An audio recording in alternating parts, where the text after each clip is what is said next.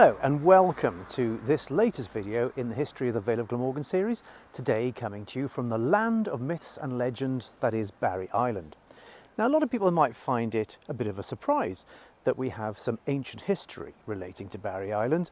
After all, it wasn't really until the latter part of the 19th century that there was much in the way of development and buildings here, and it wasn't really until the mid-20th century when Billy Butlin opened up his holiday camp, which put the place on the map in terms of holidays. But as we're about to discover, a lot earlier than that, this place was not so much synonymous with holidays as with holy days. Because the word holiday, as you may or may not know, originates from holy days, talking about pilgrimages, because in the medieval period the only time people travelled was to go on a pilgrimage to visit a holy site. So predictably our story begins around 1,500 years ago at just such a site.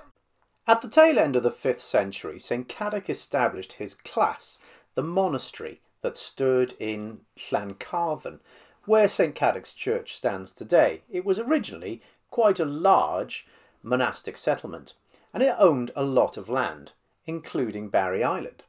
Barry Island was seen as a retreat, a place where monks could seek solitude. Now, one monk from Llancarvan who made use of this spot was an Irish chap by the name of Baruc, and he was a hermit who lived in a cave somewhere around here. The legend goes that one day, while he was on this island, he remembered that he needed to read a holy book, which he knew to be on the nearby island of Flatholme. He took his trusty boat, he rowed out to the island, visited the monastery there, collected the book, and then set home. On his return journey, he got caught in a storm.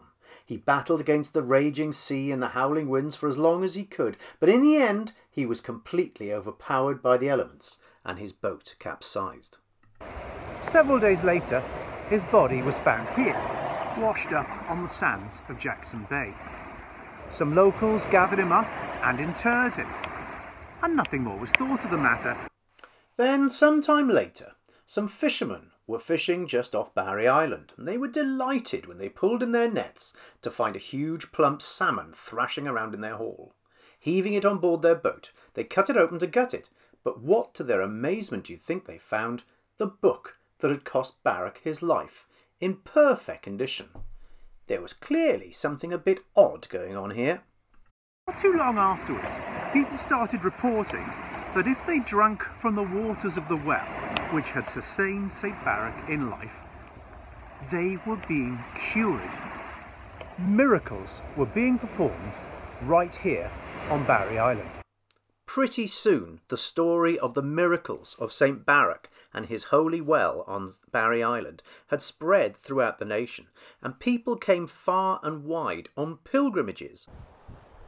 The pilgrimage to visit the remains of St Baruc and the well that had sustained him in life and which was now performing miracles was such a popular one that they needed to build the chapel, the remains of which you can see behind me, just to cater for the number of people who would turn up here.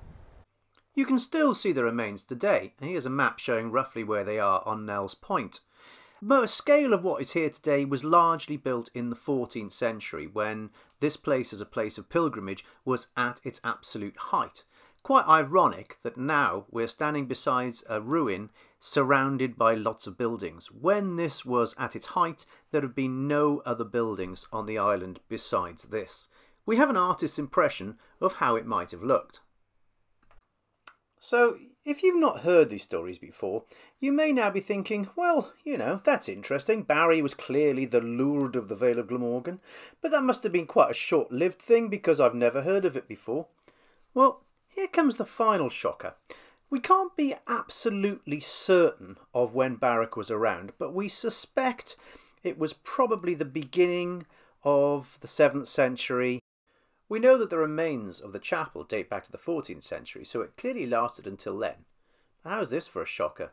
These words you see before you now, describing the chapel of St Baruc, where much pilgrimages was used, was written in 1536 by John Leyland. This place had lasted as a place of pilgrimage for between 900 and 1,000 years. So what happened to it? Why is the place in ruins? Why is Barry Island no longer considered to be the Lourdes of the Vale of Glamorgan? Well, we have Henry VIII to thank for that.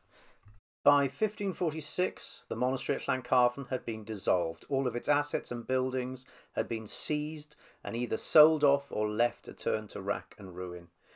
A mere shadow of its former self. And with the dissolution of Llancarvan, of course, which was the benefactor of the chapel on Barry Island also fell. So that's what happened to it as a place of pilgrimage, but that's not the end of the legends about Barry Island. In the 17th and 18th century, this place was famous as a stronghold for smugglers and for pirates, and there's no end of legends about that. But I would like to finish up with a slightly romantic story first published in 1909 by the author Marie Trevelyan. Now, our next story is an abject lesson in the difference between legend and folklore. Legend, although tweaked, is at least based on something real. There is a little bit of history in there somewhere. Folklore, generally speaking, much more just about entertainment.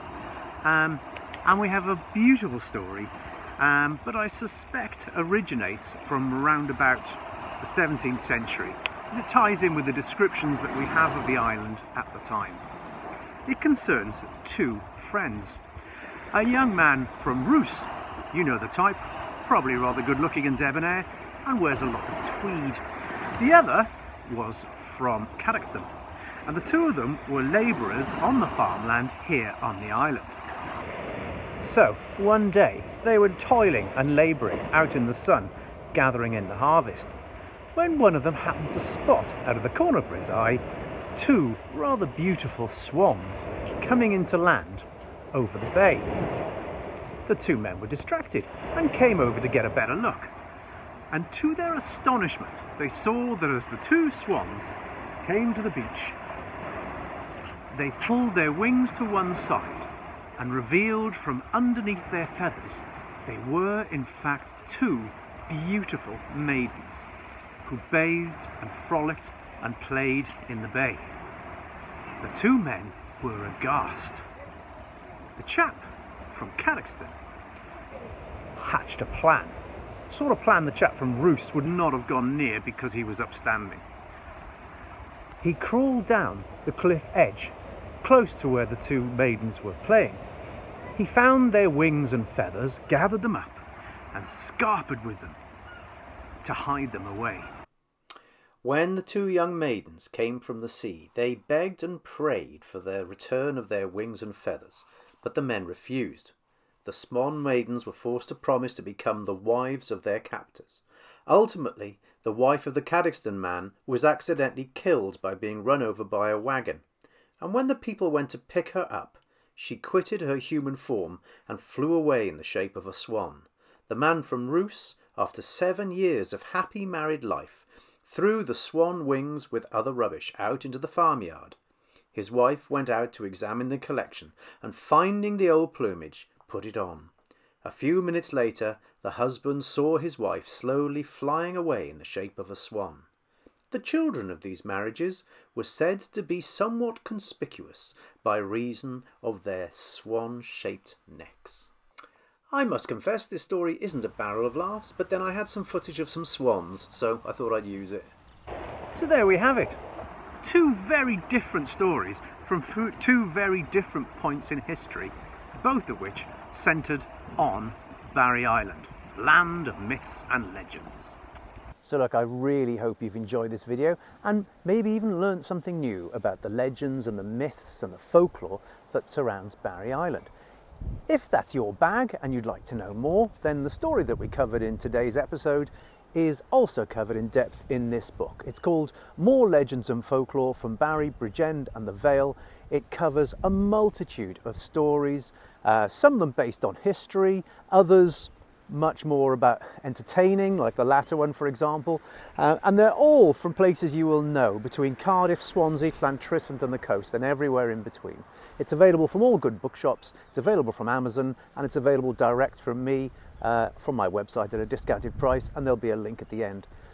Also, if you're interested in watching more videos on local history and local myths and legends, that's exactly what my YouTube channel is all about. So please subscribe to this channel, user Graham Loveluck, there's a link at the end, and then you'll get updates every time I upload a new one. So look, until the next time we meet, enjoy history.